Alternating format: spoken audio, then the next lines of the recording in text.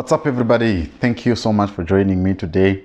I'm really sorry for yesterday. I could not do a video because I had an event. I was working. There was an event that we had to do, me and my wife. That is our business, our side hustle. Anyway, welcome to the channel. If you're new here, you know what to do. Hit the subscribe button, the bell notification, so that you won't miss out on all of the videos that we do here on JCTV Zimbabwe. So the focus that we have today, to those that are joining us, this is the third episode of Ishtar, and to some today it's a Sunday. They are saying it's Resurrection Sunday, but I'm here to shock you today because clearly it is not all about Jesus. It's not all about the death and the resurrection of Jesus Christ. It is a pagan worship, as I clearly showed you in the first and second episode. Today I'm actually asking a question to those that are watching today. The question that I'm asking you is that, and I'm gonna make this a little bit shorter than normal. The question that I want you to ask yourself is, you are purportedly celebrating the death and the resurrection of Jesus. Why didn't the apostle, in all their letters, we had Apostle John, we had Apostle Peter, we had Apostle Paul, we had Philemon, Jude, we had Pastor James. All these individuals, they form part of the New Testament writings. None of them admonished the believers that they were writing epistles to celebrate the death and the resurrection of Jesus Christ. And that all comes to a number of things that were done during the law, because the Bible speaks on the book of Romans chapter 10 on verse 4, that Christ is the end of the law. So the moment that you, as a New Testament believer, are celebrating the death and the resurrection of Jesus Christ at a date that you consider as Passover, I don't know what you're celebrating. You are celebrating the Passover from Egypt to Canaan. That was celebrated at Exodus 14. Is that what you are celebrating? Or we are celebrating the other one? Because the moment that you start to do the Old Testament things, or the Old Testament, you start to observe the Old Testament, already you are disannulling the covenant of the New Testament. I want to show you some scriptures which shows you that the moment that you read Galatians chapter 5 verse 1, what it then means is that you, as an individual, as you are following, you must know that, let's look at a number of things that are in the New Testament and that you find in the Old Testament. Let me tell you, in the Old Testament there was circumcision, but numerous scriptures, Paul speaks of the circumcision of the heart, right? The circumcision of the heart, which is not done from the outside. That's what he says. But it is the circumcision that is done from the inside, from your spirit.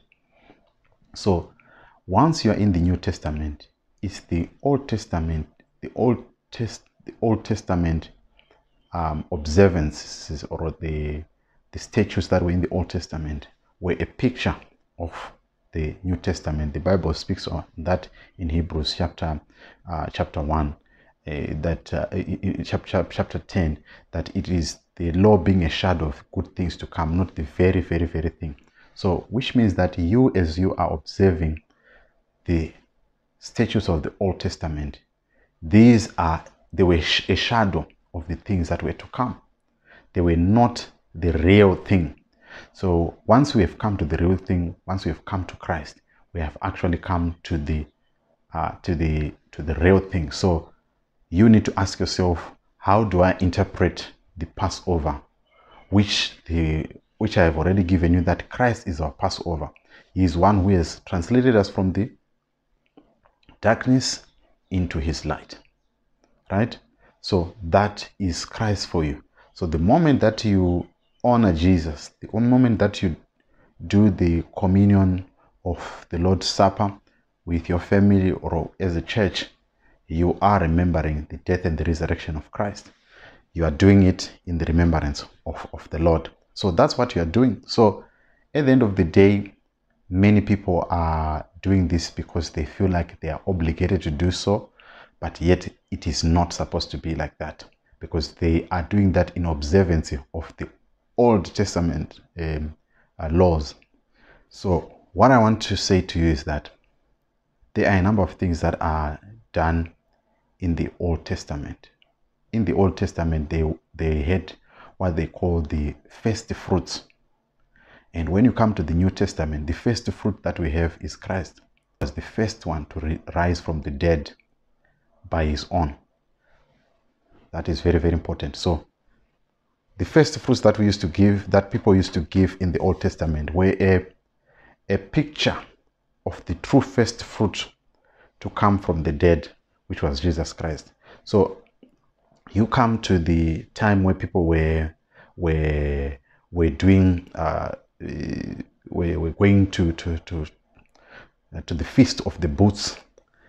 When they were doing that, the Feast of these Booths, if you read in the Bible, Peter, when he was about to die, he says that this tabernacle, so these were small tabernacles that they would build, which represents our body, that when we are worshiping, they would go there and worship for a few days, and when they would go there and worship for a few days and celebrate the Feast of the Booths, then they would come back, right, and enjoy the other ceremony that they would do. But it was representing our body, because we are here in this world as pilgrims.